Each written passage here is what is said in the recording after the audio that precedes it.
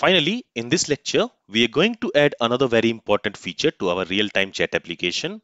So what we want is, we want to add a logout functionality to allow users to log out from the app whenever they want to. And for that, what we are going to do is, let's go to our React application. Currently, I'm in the home component. So basically, we want to add the logout button in the header component. So in the header component here, we are displaying the app icon. Then we are displaying the username and we are displaying the user profile pic. What I will do is I'll cut this line from here and I'll put it before the user profile pic. Okay, so first we are going to display the user profile pic. Then we are going to display the username. And after that, we want to display a logout button. But before that, let me save the changes and let's see if everything is okay. Yeah, everything looks okay. Let's go back. So here we have logged username. Let me go to this logged username CSS class. So for that, let me open index.css and let's scroll up to the logged username. Okay, here we have the logged username. What I'll do is I'll add margin left to maybe 15 pixel. Let's save the changes. And what I will also do is on the user profile pic, I'm going to set cursor to pointer, because here when we are clicking on this profile pic, it is taking us to the profile page, right? So something has gone wrong. It is not taking us to the profile page.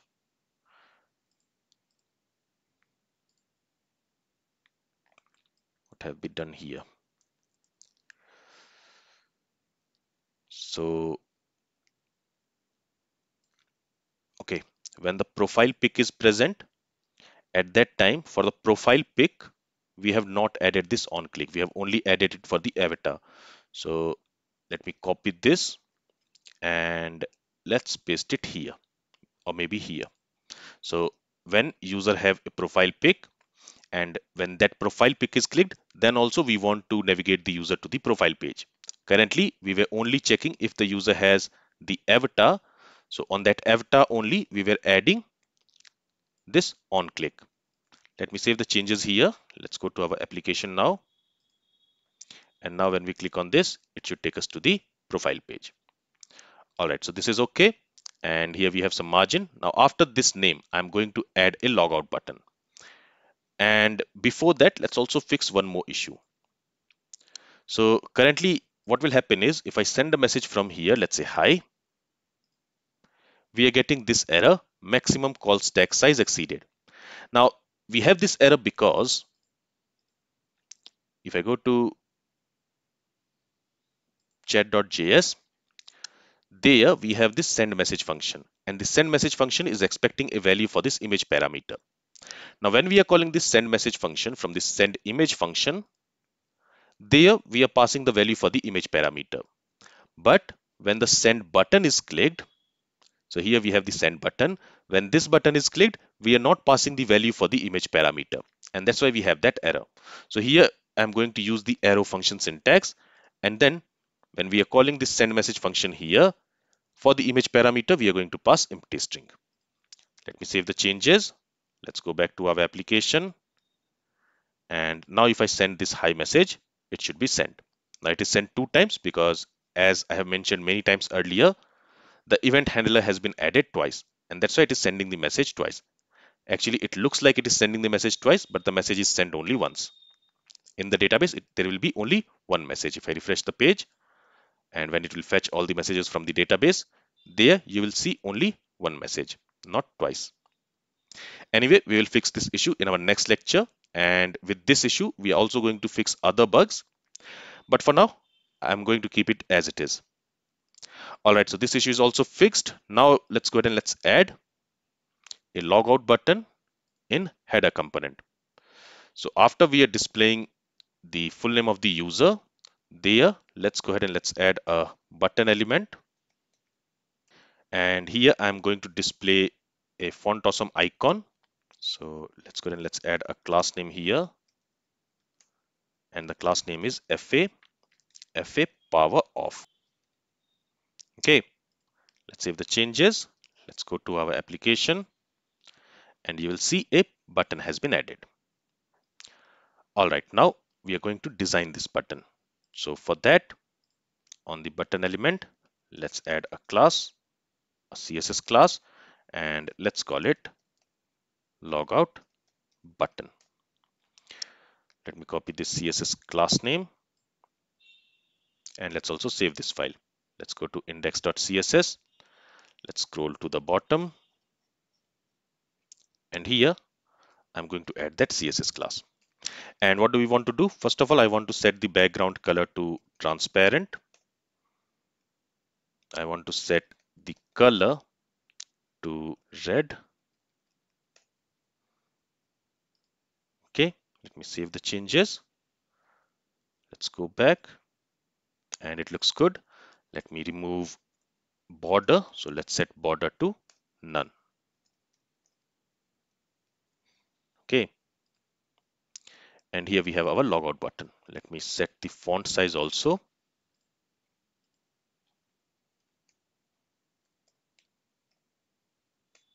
Maybe to 18 pixel. And now it looks good. And I'll also set the cursor to pointer. Okay, let's save the changes. And now if I hover over this, you will see a pointer cursor. Now, when this logout button is clicked, we want to log the user out of this application. So for that, what we are going to do is on this button element, we are going to listen to click event. Whenever this logout button is clicked, we want to execute some code. Let's say here we want to call logout function. Let's go ahead and let's create this logout function. So let's scroll up and let me retract this function as well as this function and let's create another function. Let's call it logout and here I'm using arrow function syntax. And what do we want to do in order to log out the user? First of all, if you remember, whenever a user logs in the response, we are receiving a JSON web token, which we are saving in the local storage. And we are using that JSON web token for authorizing the user for the protected routes. So the first thing which we are going to do is we are going to remove that JSON web token from the local storage. So for that, let's say local storage dot remove item, and we want to remove token. Okay, this is the name which we have provided for storing the local storage. And then let's use the navigate method and we want to navigate the user to the login page. Let's save the changes. Let's go to our application. Let's actually go to Mary Jane's account and let me refresh everything here. So from John Smith, she has one message. And now let's click on this logout button. And what it will do, it will remove the token from the local storage and it will redirect the user to the login page, as you can see. And now since the local storage is removed, if I try to go to home page directly by typing its URL, it will again redirect us to the login page. As you can see, unless we log in, we will not be allowed to access the home page or even the profile page. If I try to access profile page also, that is also a protected route. So that also should not be accessible. As you can see, it is redirecting us to the login page. So it is working as expected. But if I log in the user, then we should be able to access the home page. Now, when the user is logged out, what we also want to do is in our backend code, we have an event in app.js. Basically, we have a variable called online users, which is storing all the online users. Now, when a user logs off, we want to remove that user from this online users array. So for that, let's go back to our React application. And from here, we are also going to raise an event. And to raise an event, first of all, we need the socket instance in this header component. So let's go to home component here. in the home component, we have this header component, right? So there also we are going to pass a props. Let's call it as socket. And to that, we are going to assign this socket. Okay, let's save the changes. And then in the header component, we are going to receive it as props. So let's call it as socket.